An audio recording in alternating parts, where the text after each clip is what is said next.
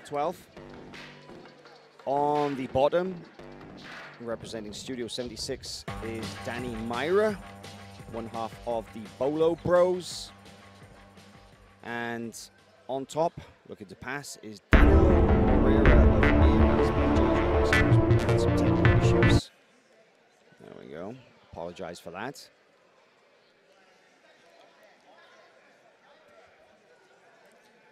Yeah, if the name didn't tip you off, Maira is definitely known for his guard work and going for the barambolas, his back attacks from anywhere. Danilo is a relatively new black belt, but very, very talented from top and more or less everywhere in this game.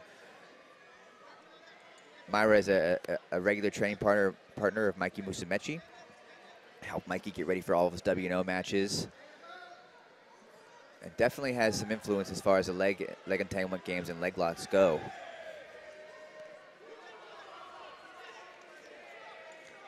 Yeah, Maira is one of those new generation of black belts who grew up learning the berimbolo pretty much from like day one, right? And Moreira is right now trying to navigate his way around those legs, and is doing so by hanging out in the pocket, let's call it.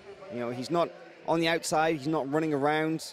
He's right there in the danger zone. This is the area where exactly the berimbolo specialist or the guard player, he wants to make connection, he wants to use his hands, he wants to use his feet, and he wants to get his hooks in to try and unbalance. Look at that, threading the arm, threading the leg over the top, looking for the arm attack, but Moreira hip to it, postures up and out.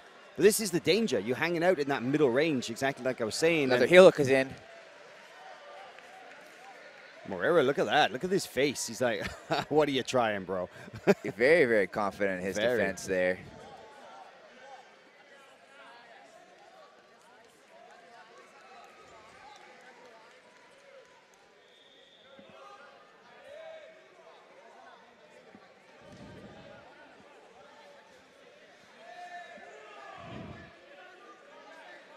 See the grips here. That angle was great. Go back to that angle. We can see the grips here. We can't really see much from this position, but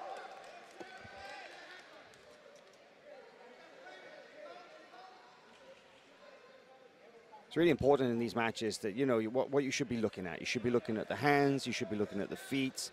It's where the battles are won and lost, right, Chase? That is Jiu-Jitsu, Hal. Hooks and frames, as Mikey Musumeci likes to say. Of course, the score here, Tuna Moreira will affect Daniel Maira's approach. He knows he's down. 3.5 minutes off the clock already. And I like the aggression from Maira, hunting for submissions. Hasn't seen a real attempt to sweep yet. He just seems intent on the finish, which does make for exciting battles, but can also be challenging should your opponent get a lead and play a little more conservatively.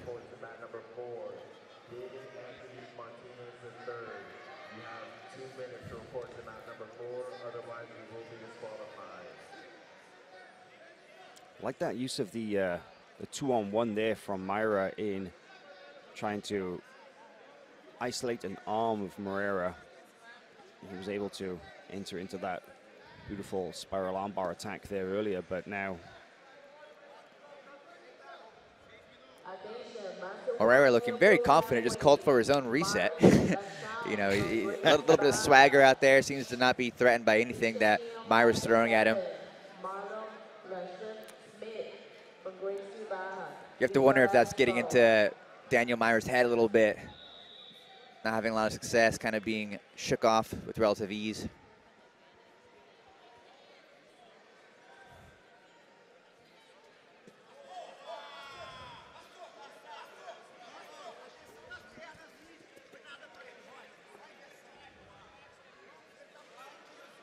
see that armbar attack again. Here it is. Look at that coming over.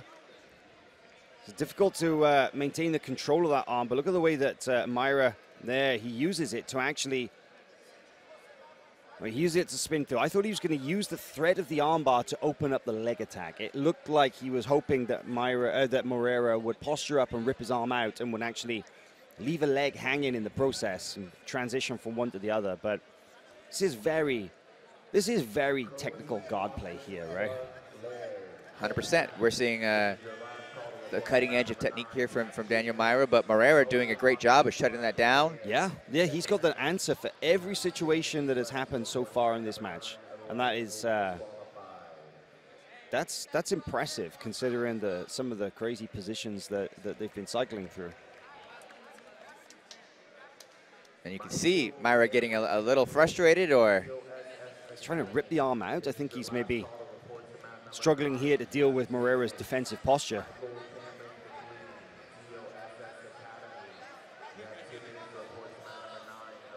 Going high now, threatening with the triangle. Definitely mixing up high and low attacks.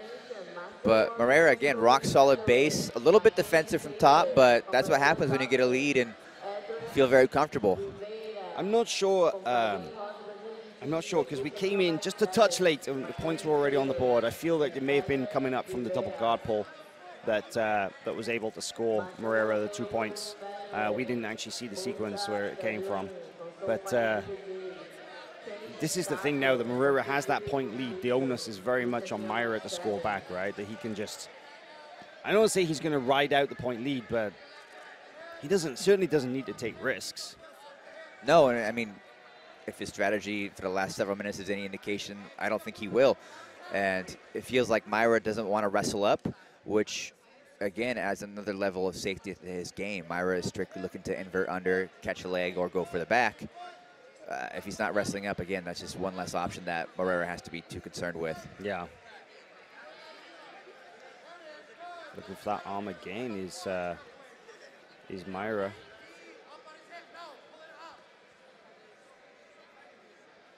Trying to go in underneath and try and probably invert in underneath the legs, you would have to imagine.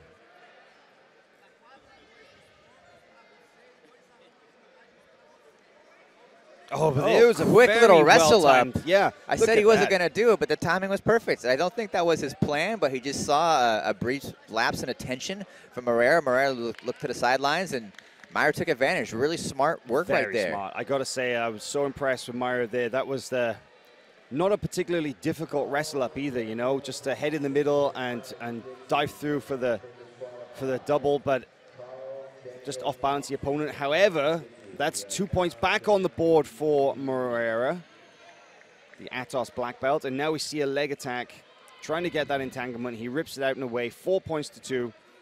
I feel like Maira, there we go. Now we see another double, comes up, trying to come up and get the back here. If he can drag Moreira into the bounds, that'll be smart because he'll get 2 rather than... Jumps on the back. I got my face for the wrestle-up commentary earlier, you know. I said he wasn't looking to do it, but here he is at the end of the match, really pouring it on. Smart work. Also, Moreira is on Aries, not Atos, Hal. Excuse me, yes. This is a little tricky. Yes, he's going to get 2. So that is 2 for Maira now. It's going to be 4-4. He was denied, unfortunately, the back points because I think he was in the transition of putting the hooks in and rolling as they went out of bounds. So he gets an advantage for that as well. And it's going to be a penalty against Moreira, the Aries Jiu-Jitsu black belt, for basically fleeing the area. Now this really changes the dynamic here. It really does. Moreira was kind of coasting for a few minutes in this match. Now he is down not just by an advantage, but by a penalty point. So he most likely is going to have to try and score. He's not going to feel confident with just getting an advantage at this point. Yeah, just one advantage. He's still behind. Yeah. Very interesting turn of events. And yeah, I'll be honest, I'm the same as you, Chase. I am genuinely surprised to see Maira switch up tactics and go for the wrestle attack like that. That's shows his versatility, I guess. You know, and we've seen already today some competitors get tunnel vision and write out a strategy that's not quite working for him for the entire match. Maira, in the last 3 or 4 minutes, they really just started showing some different looks, using timing to his advantage, and it's paid off in a big way. Looking for a leg, but I feel like the knee has slipped out. There it is.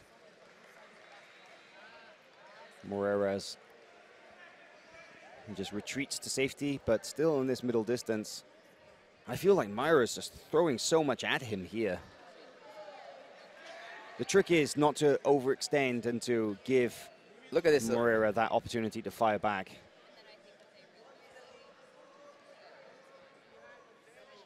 And Maira seems to be really a home in this kind of game now. So the tempo's sort of shifted where Maira was, for a few minutes in the middle of the match, a little bit frustrated with Moreira's stalling posture. Now Maira is in his range and dictating the tempo of this match, where things are going, the pacing of it all. and he's going to take this win.